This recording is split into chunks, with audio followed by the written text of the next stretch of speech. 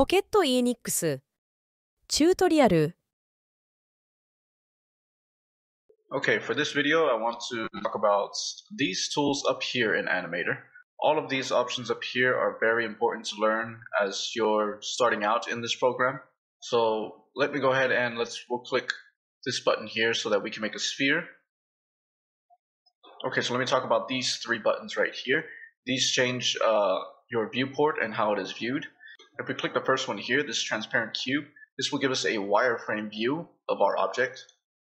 And as you can see, this object, we can see it in wireframe. If you click this second option here, this is the flat shaded view. Clicking that will show the object with its flat faces. It's no longer transparent, but you can see every face on the model here. And you can also see the lines on the model as well. That's useful. And the default option when we created it is this third one here, which is the smooth shaded view. Together you have the wireframe, flat, and smooth shading views. The hotkeys for these are Control W for wireframe, Control F for flat shaded, and Control U for smooth shading.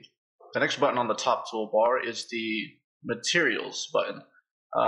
If you click this, you will open the materials editor, and you use this simply to create materials, basically colors, and add them to your object. And you can create more than one and apply that to an object. I will actually go more into detail with materials in another video, but for now, that's what that button does right there. Next tool we want to talk about is the arc rotate tool. That is the circle right here with the 4 dots. Clicking on that gives us this green circle right here in our viewport. With this, you can pan, rotate, and zoom in on any object. So here we have the outside of the green circle. What we want to do is work on the inside of the circle here. If I left click inside this green circle and drag, I'm able to rotate. And I'm able to rotate along and look at my object.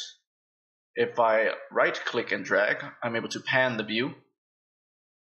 And middle click and drag, I'm able to zoom in or out with the middle click button.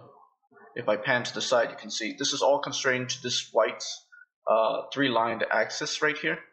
As you can see, when I rotate, the arc rotate tool is actually bound to this 3 white lines here.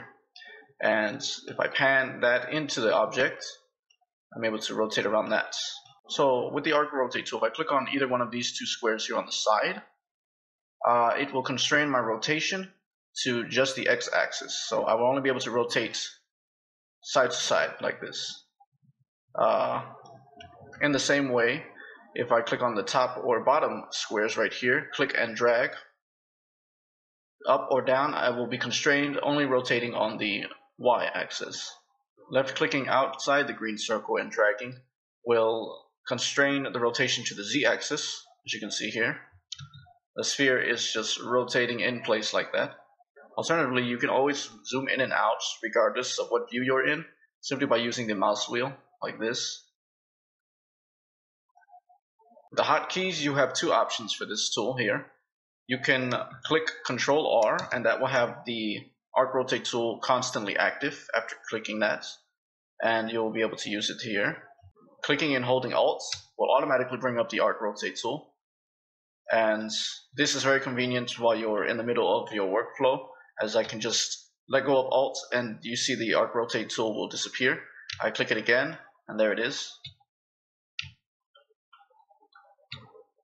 So I encourage you to play around with the arc rotate tool, as well as the different kinds of views that you can activate. Get used to these hotkeys, Control W, Control F, and Control U for wireframe, flat shaded, and smooth shaded views. And yes, get used to using the arc rotate tool by pressing and holding down Alt, and clicking and dragging within the green circle, or right clicking to pan, and middle clicking to zoom in and out. These things you definitely want to get used to, because you'll be applying them a lot as you work. So go ahead and have fun with that.